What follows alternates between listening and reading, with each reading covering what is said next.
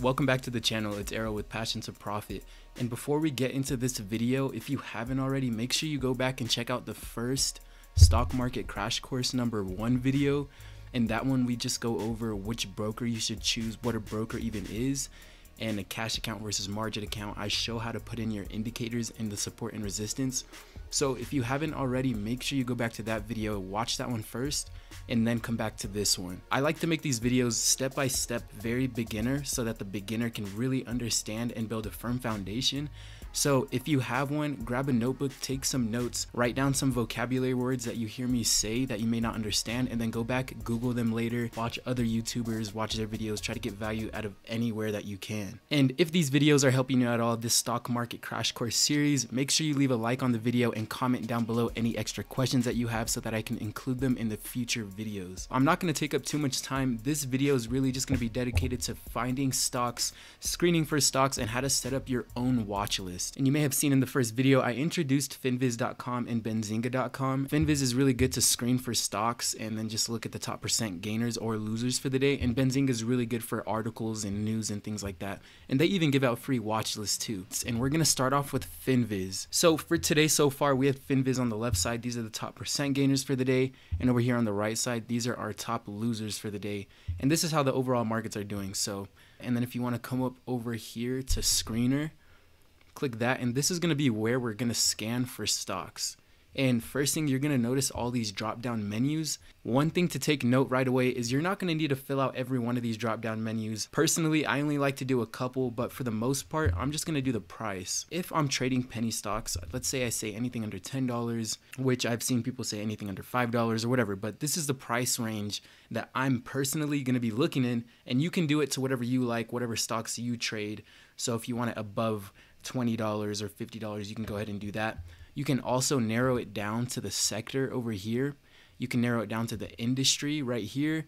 And you can even narrow it down to the float size. And again, if you don't know what the float is going to be the supply of shares offered to the public. Another thing that's really common for people to change is usually the relative volume or the average volume. I know a lot of people like to mess with those, but when I'm building a watch list, I don't really care about the volume too much because I know I'm not going to be trading it unless it's in play that day anyways. So now that I have under $10 in the price drop down menu, it's going to give me all stocks that are $10 or less. And then you want to put them into your watch list, and we're going to get into how to build a watch list on Thinkorswim at the end of this video. After you come over here and you type in all the criteria that you want met, it's going to automatically filter it for you, and then all the stocks that are listed is going to be the stocks that fit your criteria. I hope you see the benefit of using Finviz, how specific you can get for the type of stocks that you want to see. And now we're going to move into benzinga. Benzinga, you're going to be able to find a lot of the latest news and articles. The main thing that I think is going to help most beginners out is going to be hovering over this markets tab. And if you go to pre-market, this is going to give you a pre-market watch list that I think will be beneficial to a lot of beginners out there that can't find absolutely any stocks to trade or even look at for the day. This one will say 36 stocks moving in Tuesday's pre-market session. So it's going to show you that whichever day you're on. And then if you click that, it's going to bring down a list of stocks that were moving overnight. And what's really nice about benzinga is when it brings up that list, it also provides the catalyst for why that stock is moving. That's really nice and convenient. You can come back to the site, play around with any of these tabs, click around in news. Probably has so much more that I don't even know about. In this part of the video, I'm going to show you how you can build your own custom watch list on TD Ameritrade Thinkorswim. I'm now going to come over to this tab next to watch list. I'm going to click on that. And then I'm going to come down and click create watch list. After I click create watch list, a quick pop-up window is going to come up to ask me what I want to name this watch list. Maybe I want to name this one potential movers. And then down here, I can go ahead and type in any stock I want. Let's just do WKHS since I know that one was kind of hyped up lately. And then we'll go down here and click save. And now I've started to create my own custom watch list. All you want to do is load your watch list up with a bunch of stocks that you see value in for whatever reason, and come over here to Thinkorswim, load them up in your custom watch list because you can then sort them by volume.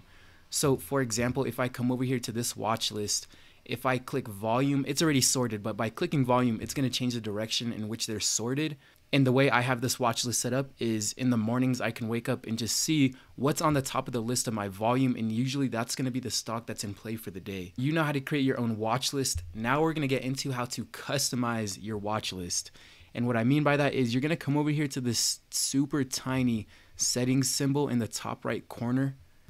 And after you click that, click customize. So you can see on mine, it has the bid, the ask, the volume, and the percent change. I can add any one of these. For example, if I click percent change and click remove items and then press OK, percent change is gonna be moved off of my watch list. And now if I wanna go back and add that or add something new, I just go back to the same customize, and percent change is already loaded in right here. So I'm just gonna click that, press add items, and then press OK. And then it'll be added right back to my watch list. Now that's gonna do it for this video. In the next video, we're gonna get more into adding in your support and resistance levels on different time frames and how you can use different time frames to trade off of. Right now, the SPY is just trading in that 317, 314 range. That's gonna be interesting to see which way that's gonna go. If you got any value out of the past 2 videos, make sure you drop a like on the video. Comment down below any extra questions that you may have, and I'll go ahead and answer those. If you need any extra help and want to join our Discord chat, we have a lot of free education in here as well,